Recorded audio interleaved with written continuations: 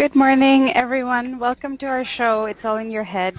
I am Angie, and I'm here with Dr. Paul Swingle today to talk about the neurotherapeutic treatment of fibromyalgia, chronic fatigue, and pain. Before we begin, I would like to tell you a little bit more about Dr. Swingle.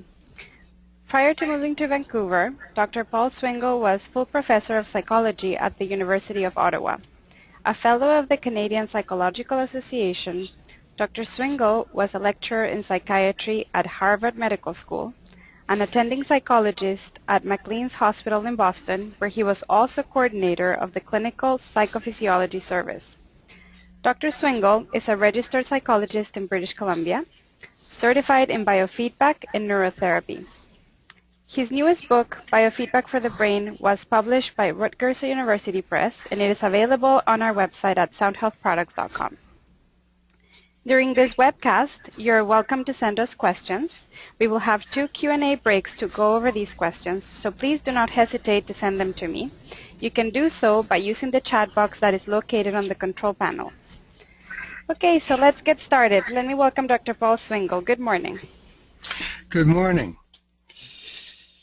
Today we're going to be talking about fibromyalgia and chronic fatigue, and it is one of those conditions that can be extremely troubling and very troubling to healthcare providers.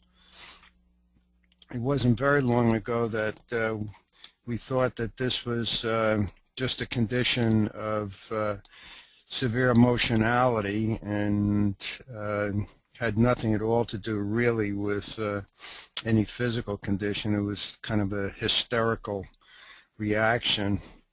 And the ratio of male to female is almost 11-to-1, females to males. So you can see that in our not too distant past, we could very well misconceive what's going on here. Now, there are a lot of issues associated with trying to consider what's going on with fibromyalgia. And we're going to be going over some of these areas in pretty substantial detail. We've made huge progress in the treatment of this, even though, as you'll see later on, in many of the healthcare communities, it's considered a non-treatable condition. That is, there's nothing that you can do other than try to maintain and deal with the pain associated with it. There are a couple of giants in the field in terms of work that's been done. Dr. Donaldson in Calgary made some very significant breakthroughs in terms of how we define this and how we treat it. Symptoms and characteristics. A couple of things I want to point out because we're going to see this repeated over and over and over again. The first, of course, is just a general idea of what's going on, and that's widespread myofascial pain, that is pain in the soft tissues. It's all over the body. There are multiple painful points. The other characteristic of fibromyalgia is that the pain tends to shift around a bit. The focal points or the more intensely painful points tend to shift around the body, and it's the entire body usually that's implicated. Sleep disturbance is a #1 issue here, and you can see that 85% of the individuals will indicate they have serious sleep disturbances, frequent awakening, non-restorative sleep. And one of the things that you'll see as we proceed, if we can get the person into a situation of somewhat better sleep, it's a game changer. We get a lot of comorbid conditions associated with anxiety, headaches, temporomandibular joint disorders, irritable bowel, and perceived muscle swelling. A lot of people come in not for the fibromyalgia per se because they've been led to believe there's nothing much they can do about it other than various pain medications. They come in for what's called fibrofog. And in fiber fog, individuals just feel that they're not as sharp as they feel they should be. Their short-term memory is bad, multitasking is problematic, and concentration and focus. It's kind of like the feeling you have if you have a viral infection. You know, you have that foggy cotton in your head feeling. That's what these folks complain about. Like everything else, it's exacerbated by stress. Now, it's not an uncommon condition. You can see we're dealing with anywhere from 2 to 8% of the population. So this is not a rare or trivial kind of condition. It's pretty widespread. Now, there are a lot of causes, and what we mean by causes, people can identify when it appeared as though the fibromyalgia started to manifest. The big one is trauma, and I'm talking about the emotional trauma now. Individuals who have experienced severe emotional stress. Now, head injury is highly correlated with fibromyalgia. So in addition to head injury, you also have the emotional component of that. If you're in an automobile accident, for example, above and beyond banging your head, you've had an emotional trauma. The second is viral infection. The third is stress, and typically we have a combo of all of those things. And what we're going to see in the EEG patterns as we go on is that we have a lot of areas in the brain that are implicated. And these are the ones that we're going to be looking at, and I'll go over all of this in very great detail as we're proceeding. We're going to find that there's a deficiency in the back of the brain in terms of stress, tolerance, and sleep. We're going to find that there's a lot of slow frequency activity in the front part of the brain. That's that fibrofog stuff. And we're going to see some other situations associated with emotional volatility, for example. Now, I may be preaching to the choir here. A lot of folks are really familiar with a lot of this EEG business, but let me just briefly review this. What we're looking at is the electrical activity coming from the brain, and we put an electrode, a series of electrodes on the head, and we're able to measure the electrical activity of the brain, and we can break that signal down into its components.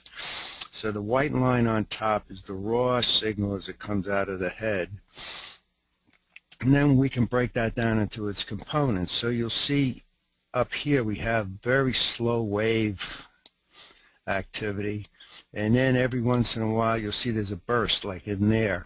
That's fast frequency activity, beta activity. And we can break that down in a procedure, fast Fourier analysis as it's called, or with filters. And we can take the slow activity out. This is theta. And then we can take the alpha activity out. That's here, about 8 to 12 cycles a second. And then the very fast activity, the beta, we can pull that out. See, there's beta up there. We're pulling that out. And that's 16 to 25 cycles a second. And we can present that in what's called a spectral array. Now, this is a nice, healthy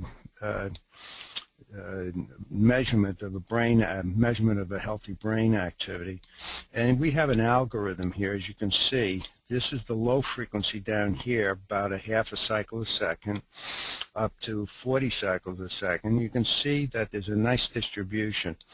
The faster activities have lower amplitude, so the algorithm is frequency is inversely related to amplitude. So this is what we're working with. We're working with the various waveforms, alpha, theta, beta, and we're working on how they're related to one another and what that implies in terms of activity in specific areas of the brain. And we're going to focus on the hot spots. These are the hot spots that I've identified over the last 30 years or so that we can do very rapid assessments of brain activity and have a very good idea of what's going on in a person's life and condition just from measuring those 5 spots. Now, the diagnostic criteria for fibromyalgia, and I'm not big on labels, as many of you folks know, but for insurance purposes, the diagnostic criteria, history of widespread pain. Well, what they mean by widespread is it's all over the body for at least 3 months, both sides of the body, top and bottoms of the body, and pain is present in the axial skeleton, that is the neck, mid-back, low back. There are 18 tender points that they test for a determination of fibromyalgia. And again, this silliness of you have pain in at least 11 of 18. What if you have 10? But in any event, that's beside the point.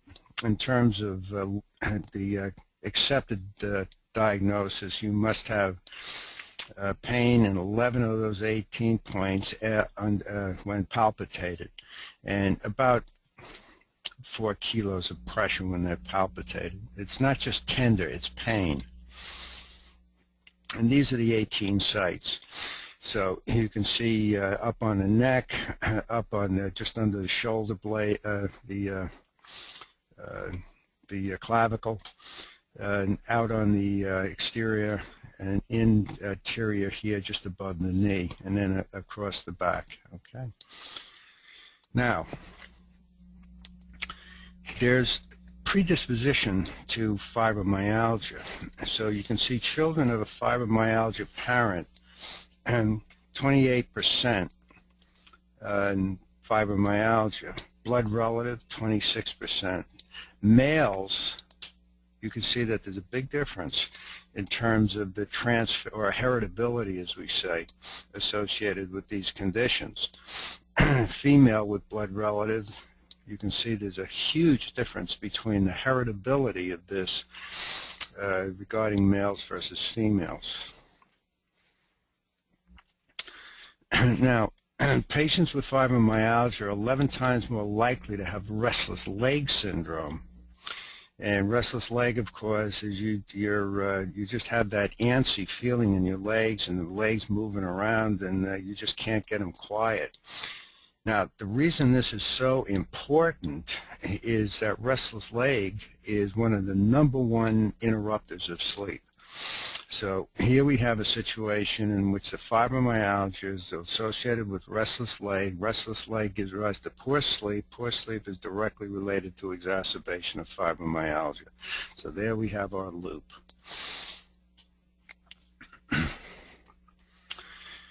Now, suicide risk with fibromyalgia patients. Any condition that people are defining as non-curable or non-treatable, I don't like the word cure, treatable, always gives rise to feelings of hopelessness and so forth. Why me, etc., etc. Now, the suicide risk associated with fibromyalgia is not apparent in males. Now, the N, that is the size of the population, isn't very large, but nonetheless, they don't find any relationship between fibromyalgia and increased suicide risk, but it is quite prominent in the female population. So if you look at the standard mortality ratios, death from suicide is really up there, and death from other conditions also is elevated, associated with fibromyalgia, not so with males. Now, pediatric fibromyalgia is really a problematic condition, and it's sad to see this because if you don't deal with it very, very rapidly, then it has a major impact on the child and the child's development and feeling of self-worth and all the rest of it. Fatigue factors, pain factors, of course, but again, look at this, sleep disturbance, 96%. So, and this is why we focus a lot on sleep. If we can get the sleep quality under control, it's a game changer. And this is the the news associated with the treatments, fibromyalgia therapies, pharmacological therapies. What they use are they use GABA analogs, they use SSRIs, antidepressants, and excuse me, the non-pharmacologic therapies that they tested were exercise, acupuncture, and psychotherapy. There's no comparison here with neurotherapy, you'll notice. But this is the interesting thing. There's no significant difference in the effectiveness between drug and non-drug therapies. They're both not very good. And the studies may show a drug effect, but the effect of the drugs are lost once the patient is not taking them. But have a look at this. And this is, again, 3,000, population of 3,000 patients with fibromyalgia. Overall, no improvement was seen in fatigue or functional status in improvement in pain. Okay, no improvement. The top 10 most beneficial therapies for fibromyalgia, not a single drug was mentioned. What were considered the 10 most harmful therapies? They named only approved drugs. Exercise, in the conclusion of this researcher, aerobic exercise appeared to be most helpful. So that's not very hopeful view for a patient to have. So here's where neurotherapy is a game changer. First thing we do, we want to give a biofeedback device to the patient to take home. We want the individual to get moving. This is Grandma's advice. Grandma always told me, get your duff off the sofa and get moving. Okay, very, very good advice at any age. So this will give you a recording of how many steps you've taken during the day, how long, how far you've gone, and so forth and so on. And it's a direct feedback device. You put it on in the morning and take the recording at night before you go to bed. 10,000 steps is an active person, less than 5,000 is an inactive person. And pedometers are readily available all over the place. Just go to your local pharmacy, and they're very inexpensive, and of course we have them as well. You know, what does fibromyalgia look like? What's the brain look like? We have a variety of different profiles that we find routinely with fibromyalgia. Now there are variations, and I'm going to go through some of the variations so that you get an idea of just how we approach this. And now the first thing is that we're measuring right on top of the head, and what I'm finding here is in the back of the brain. 01 is the back of the brain, and this is the ratio of slow, remember theta, 8 to 12 cycles a second, to fast. That's the ratio of the amplitude. Beta is 16 to 25 cycles a second, and we're looking at how strong those are. So it's the ratio of the amplitudes. Eyes open is 0.61, eyes closed it's 0.65. We want that between 1.8 and 2.2. This person is 1/3 of the value of what we want to see. And there is the fundamental thing that we see routinely in fibromyalgia. And what the consequences of that, poor stress tolerance, anxiety, and the biggie is poor sleep. This is a direct indicator of sleep quality. So I know this person has horrible sleep problem. Now we're looking at the front part of the brain, and the major factors that we're looking at here. The first is depression. And what we're seeing here is that this individual has a huge marker for depression. And the marker for depression is when the right side of the front part of the brain is much more active than the left side. And this person has a huge marker for depression.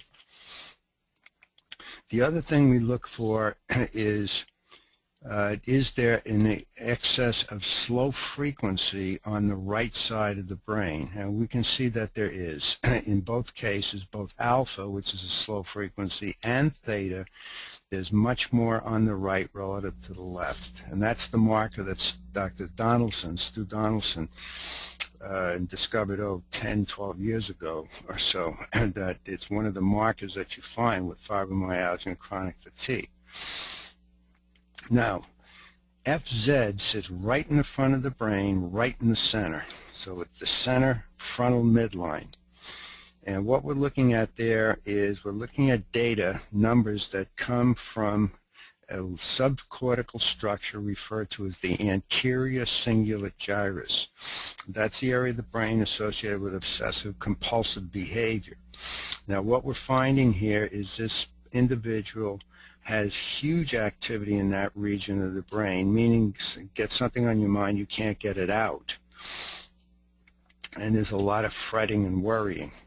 And then finally, we find that the brain efficiency measures, that's the low to high alpha, is very, very slow.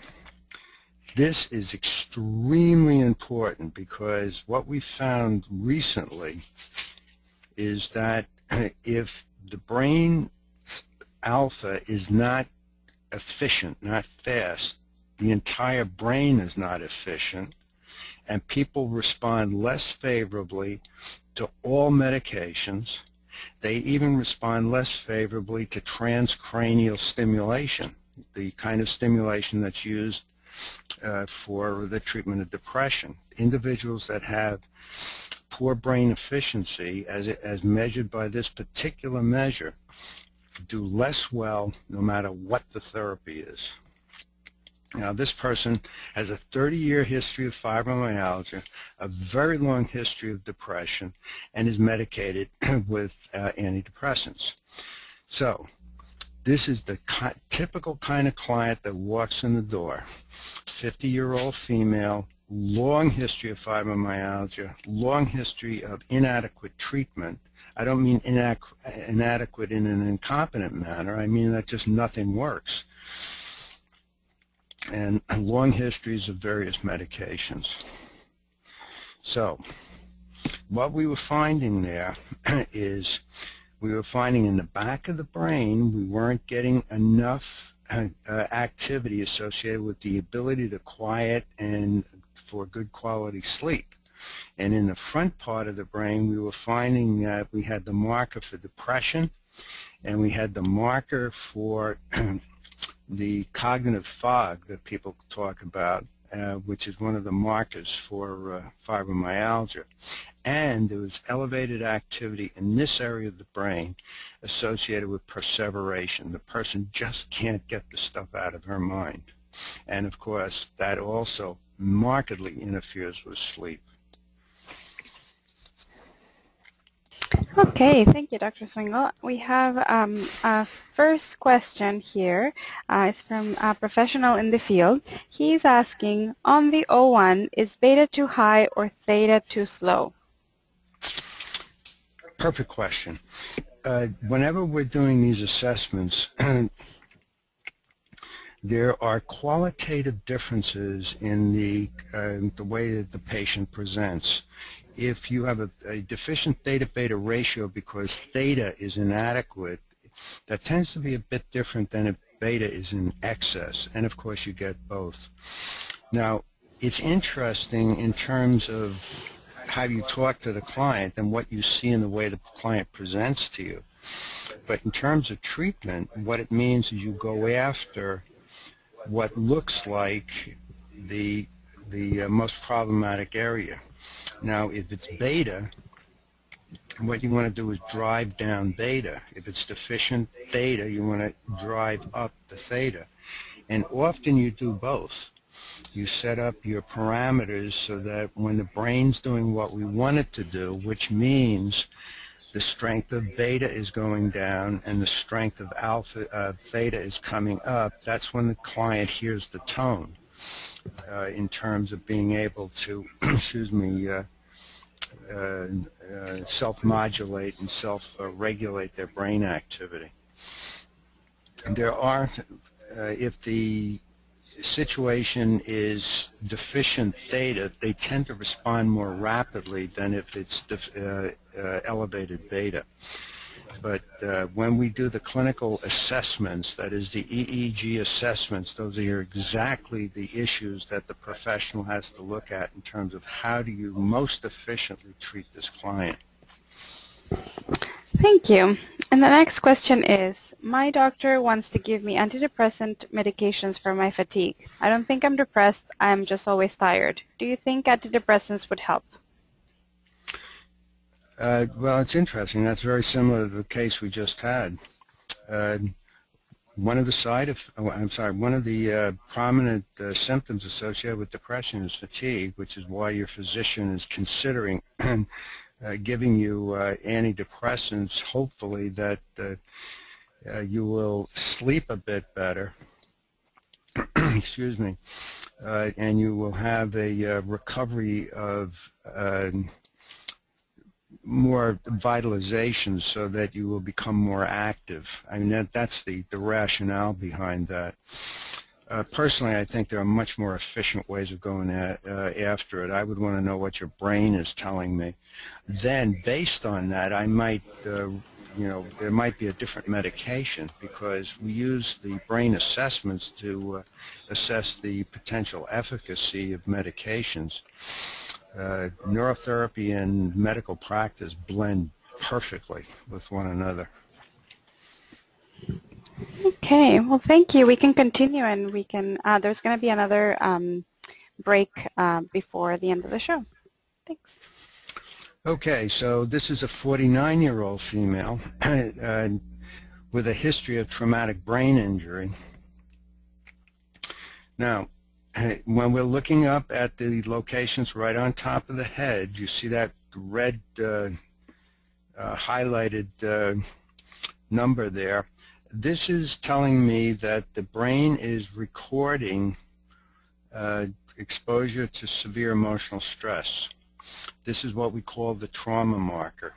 Now, the trauma marker is based on the alpha response. Alpha, again, is a brainwave between 8 and 12 cycles a second.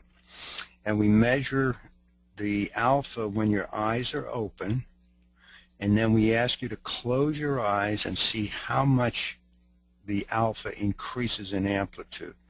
Now, the reason it goes up is because when you close your eyes, you are cutting off the visual field. So the visual cortex becomes less stimulated, and you're getting an increase in alpha associated with that. Now, there are a lot of things we know about that. One is artists tend to have very strong alpha responses. But the other thing that we found, and I just published a paper on this, and that's alpha blunting associated with negative emotions. And one of the things that we found here, and I discovered this initially at McLean Hospital, at Harvard Medical School, when I was working with combat vets who were hospitalized for post-traumatic stress disorder. They don't have an alpha response. It goes negative. And that makes infinitely good sense if you think about it, because it's the brain trying to protect itself against flashbacks, if I can anthropomorphize the brain in that sense. So when we see this blunting, the first thing that we want to know about is trauma. So when we do these intake brain assessments, we're forming hypotheses about why is this client sitting in front of us. So I know there's a trauma marker here. This person's been exposed to severe emotional stress. Second is, here's our guy in the back of the brain. So it's deficient eyes closed, so I know there's a sleep problem. And here's our buddy, the depression marker, and here's the theta-beta ratio, again, being larger over on the right side of the brain. Okay, so what we have here is poor sleep, depression, and the trauma marker. Okay. Now the good news is her alpha is very fast. So I know that our treatment here is going to be very efficacious, or at least that's my hypothesis, because I'm not fighting the problem of a inefficient brain. So I don't have to get the brain to be more efficient before I start the treatment. So you can see that in terms of her identification, she was exposed to severe emotional trauma, sleep problems, emotional impulse control, and that's that elevated theta-beta ratio on the right. And her present medication was trazodone. So again, what we found, standard with fibromyalgia, sleep. Also the marker for depression. Now, the right side of the brain, when you have excessive beta amplitude sitting over there, that's a marker for depressed mood states. However, on the left side, if you have a lot of slow frequency over there, then that means that the right's more active than the left. That's a depression marker as well. Now, when we get that elevated slow frequency over here, slow frequency amplitude, that's the marker that Dr. Donaldson discovered. And that's the marker for that you find in fibromyalgia, but it's also associated with emotional volatility. And then our good friend in the back of the brain, right in here, and when there's a deficiency in the theta-beta ratio, then you can bet the farm that there's going to be a sleep problem. And sleep is the #1 factor in terms of fibromyalgia, and you saw that in our initial list of symptoms. Sleep was up in the sleep problems were up in the 90% range right across the board. Now let's shift gears over to chronic fatigue. A lot of people feel that chronic fatigue is just a precursor, or it's like a close relative of fibromyalgia. The fatigue is of an unknown cause. That's the bottom line. So, and fatigue, again, for over 6 months, there's usually cognitive difficulties, there's sore throat, there's tender lymph nodes, so there is muscle pain, joint pain, and very often chronic fatigue, what they're calling chronic fatigue, is really fibromyalgia. Sleep, and it can be oversleeping, but poor sleep quality. That's the bottom line. And exertion gives rise to huge amounts of fatigue. I want to rule out chlamydia, candida, Lyme's disease, Epstein-Barr, infectious diseases, yeast infections, and depression. So there are a lot of conditions that we want to make sure that this person has gone through a standard medical workup. Is there any reason for this fatigue other than inefficient brain activity? Now, we of course do the brain assessment to make sure, or at least to see whether we're getting the brain markers for chronic fatigue. And here they are. Now, you'll notice there's a huge overlap between chronic fatigue and fibromyalgia. So they are related disorders, and I really feel that, and it's on a dimension, chronic fatigue up through fibromyalgia. Excuse me, there are people who disagree with me about that, but that's kind of what it looks like if you look at the brain. So the first thing we're seeing here, the highlighted yellow areas, excuse me, exposure to severe emotional stress. So there's our trauma marker. A huge marker for sleep problem. There's the back of the brain, O1 is the back of the brain. And we want this between 1.8 and 2.2, and eyes closed, this person's sitting at half the normal range, and that's your primary marker for sleep quality problem. Front part of the brain, here's our depression marker, in which the right side of the brain has 43% greater beta amplitude as compared to the right, and also has the Donaldson marker associated with the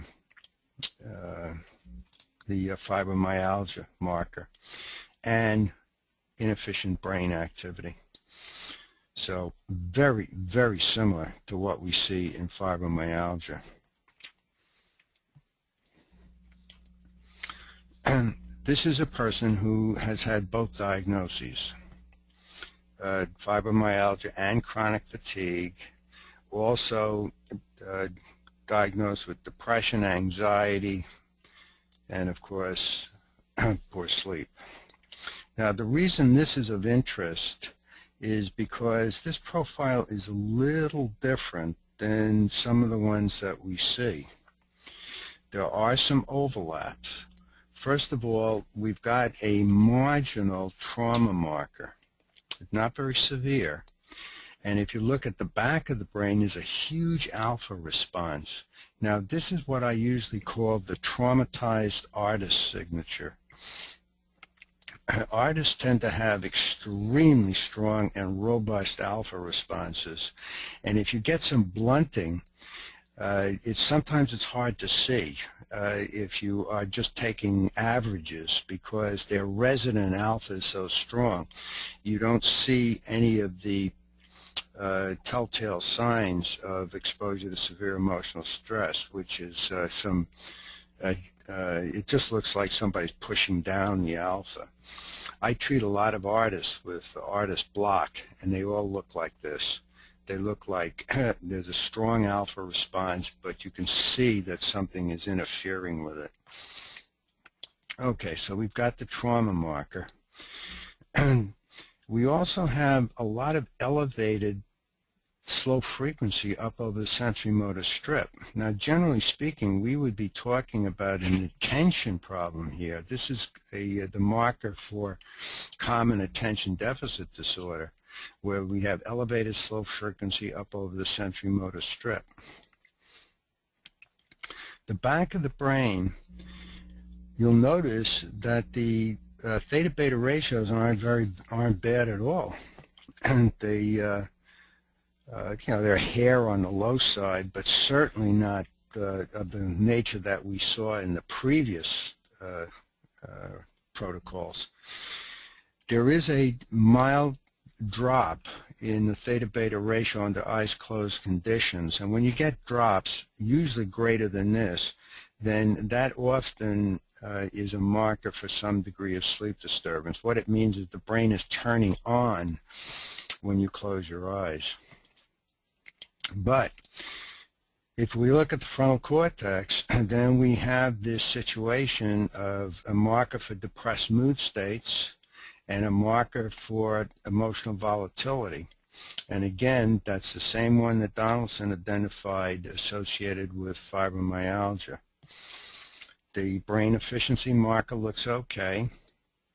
So you can see that this has some of the same characteristics of what the protocol profiles that I've been showing you previously, but it doesn't have that level of severity associated with it.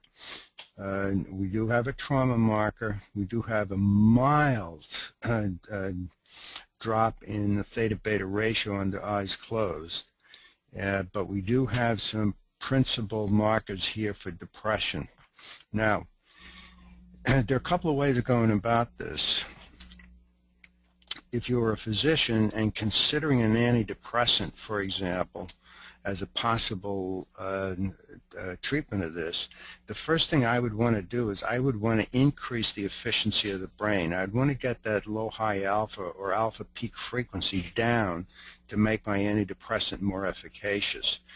The second thing I would be doing is I would try to balance the frontal cortex. So you may not need medication at all, or if you're able to do this, the antidepressant is more efficacious as a bridging to getting this under control and then titrate down off the medication.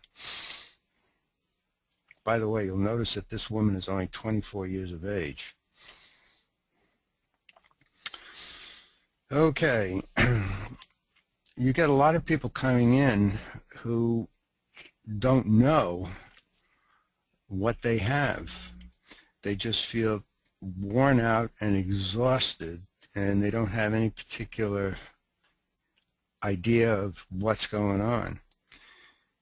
Now, this is a woman, 34.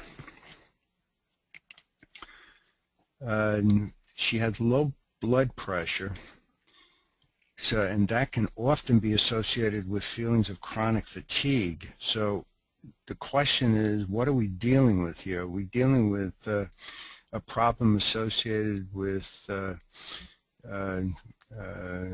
body tension in terms of adequate blood pressure? Is that what's causing the problem, or are we dealing with multiple contributory factors? So the first thing is, this is the alpha response. The break point we have is about 30%. This is sitting just a hair above that, and in the back of the brain, the break point is 50. This is just a hair above it. Now, if this person has strong resident alpha, that is somebody with good visualization skills, this may actually be a trauma marker because it's just squeaking above the acceptable range. So I want to keep that in mind as I'm forming my hypotheses about what's going on with this client as I'm moving through. Okay, the back of the brain, we have some mild deficiencies here, and again we have that marker for sleep disturbance, but it's not huge. Look up in the front part of the brain. What we're picking up again is that elevated slow frequency on the right. Excuse me. And the other thing that we're picking up is elevated theta-beta ratio, again on the right. Okay. So we have the markers here in terms of emotional volatility, fogginess, and what could be the fibromyalgia marker. Then we see what's going on at the anterior cingulate gyrus, and here's our culprit. So this individual has a huge issue associated with hyperactivity of that region in the brain. So get something on your mind, you can't get it out, and that is often associated with severe sleep disturbance. This is the kind of condition, everybody has had some exposure to this. You know, you're going to sleep and there's something you have to do, and you get caught up and the brain won't shut down. Even if you are in light level sleep, you have these troubling dreams that you have to paint the room in your house, and do know where the paintbrush is, and you just keep fussing about that all night and you can't get it out of your mind. Now if you multiply that by a few thousand, and then you get an idea of how this can be sleep disturbing. As soon as this individual closes their eyes, this kicks in, and it just is a huge disturber, and primarily of deep wave sleep. And if you're not getting deep wave sleep, you're in serious trouble. And that's the primary factor associated with fibromyalgia. So she's on Zopiclone, which is a sleep med. And one thing you want to remember is medicated sleep is not sleep. This is a sleep assessment. We do sleep assessments at the Swingle Clinic. These are EEG devices that the client takes home. We measure the brain activity over a 4-night period, so it's not a snapshot that you get in sleep labs. When you go in, you get a 4-hour snapshot picture. We have 4 nights here, so we can test the reliability of the assessment. Is this really a good indicator of what you're experiencing. Is it consistent over 4 days? And we test some various things as well. We test some of our sleep aids to see whether it in fact is working. So you can see the problem here. Red means she's awake. Time to get to sleep is 2.5 hours to fall asleep. And amount of REM, she's getting a half hour of REM. She needs 2 hours. She's getting 22 minutes of deep wave sleep. She needs an hour.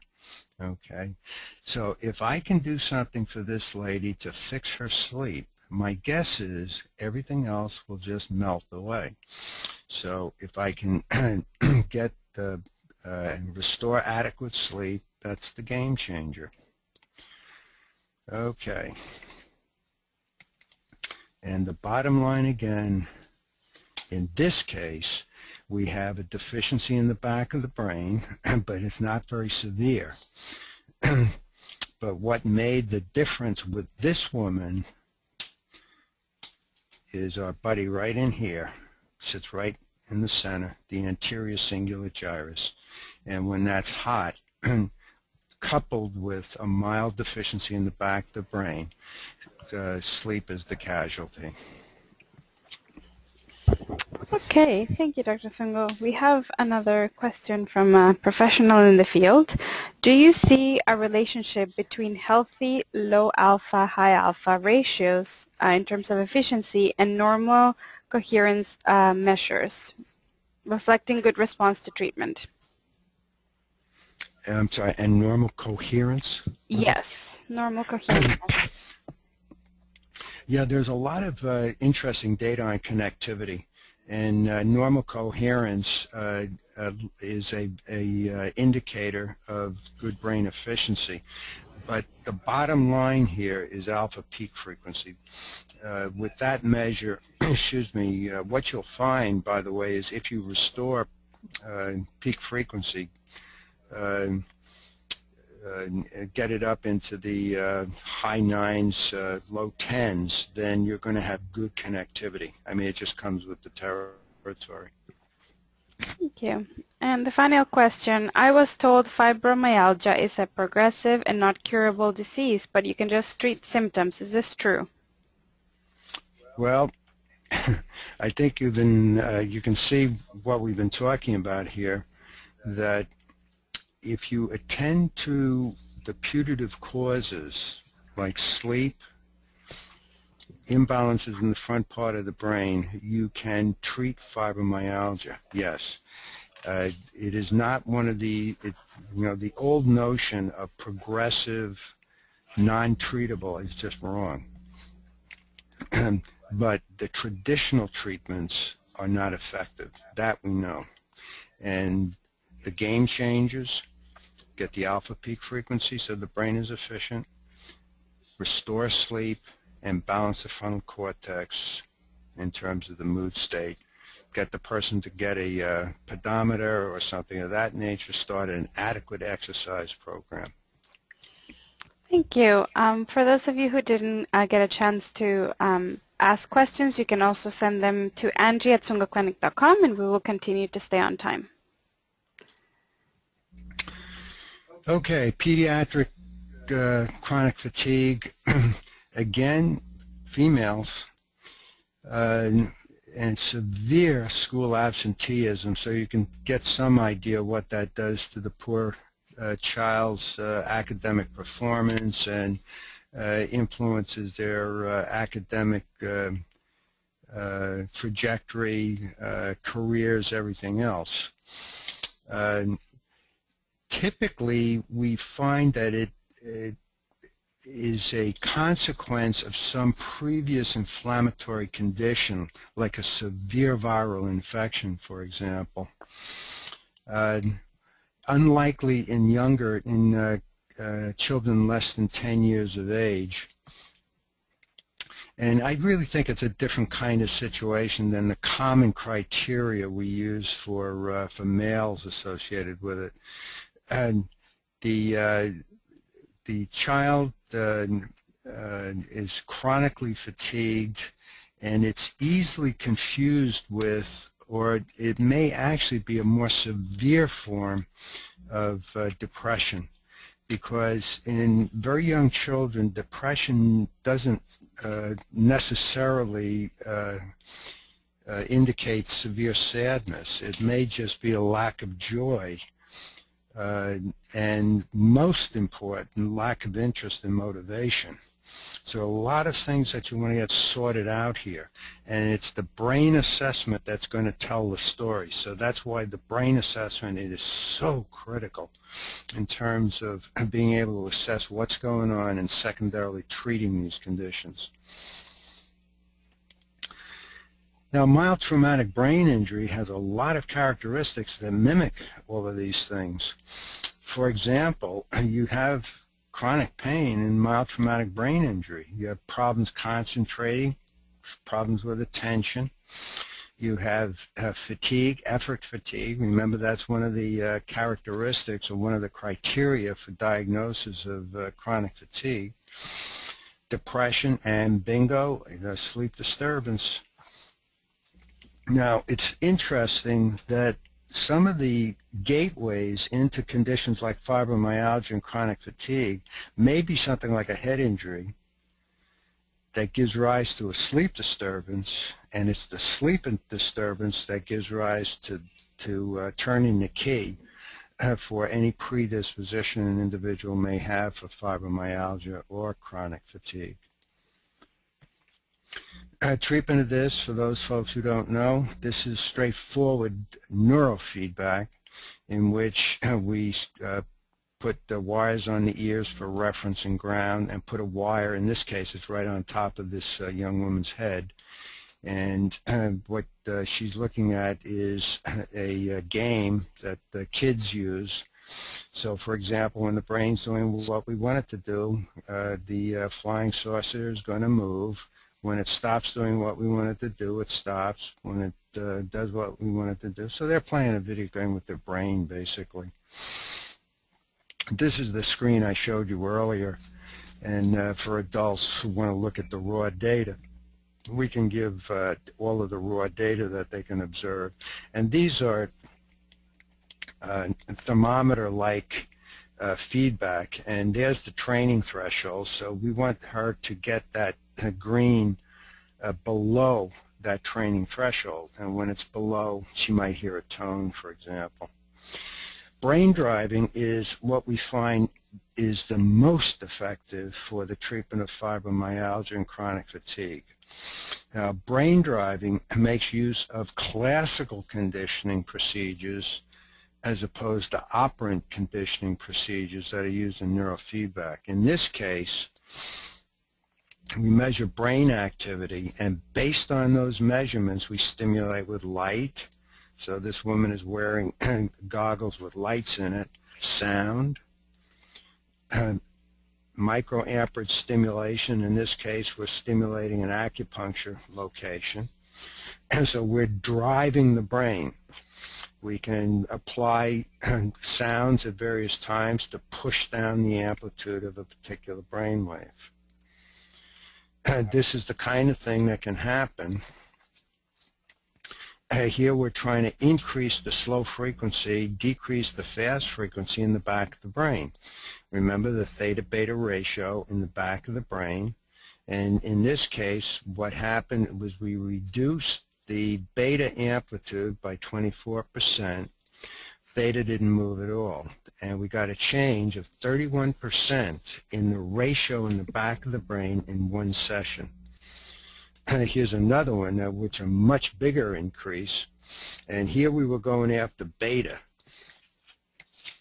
And what we were getting is a 22% reduction in beta amplitude, 24% increase in theta, and we had a huge 60% change in the theta-beta ratio. That's in normal range. Now, because we're using a very aggressive procedure, it will not stay there after treatment. Obviously, it's going to decrease a bit, but it will not decrease to the point it was prior to treatment. So it's pushed up, it'll decrease a bit, and that's how we move forward. And then we usually stabilize it by having the person do straightforward brainwave biofeedback. Remember our buddy, the anterior cingulate gyrus?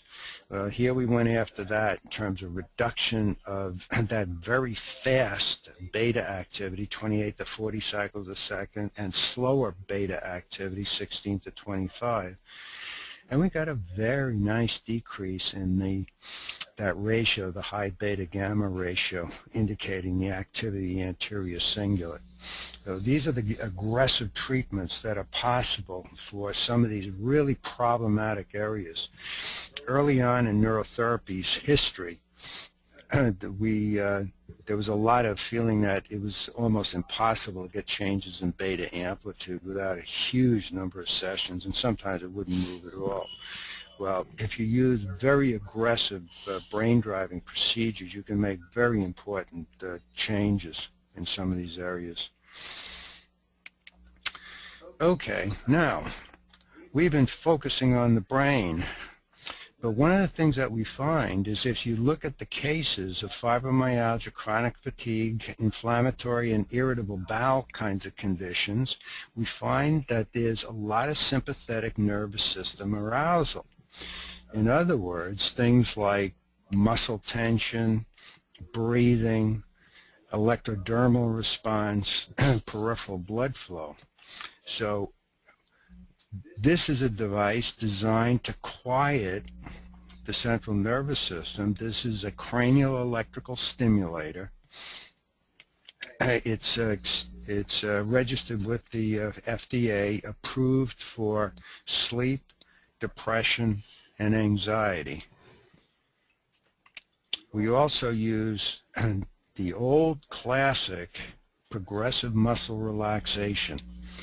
And there are a couple of variations on that, and what we use is a progressive muscle relaxation and then a cognitive form of that in which you're not actually tensing muscles, you're thinking about reducing them. Okay, so these are the kinds of things that we use in addition to brain activity to address the hyperarousal of the sympathetic nervous system. And here's a fella who had very few neurotherapy sessions, but he was doing cranial electrical stimulation at home.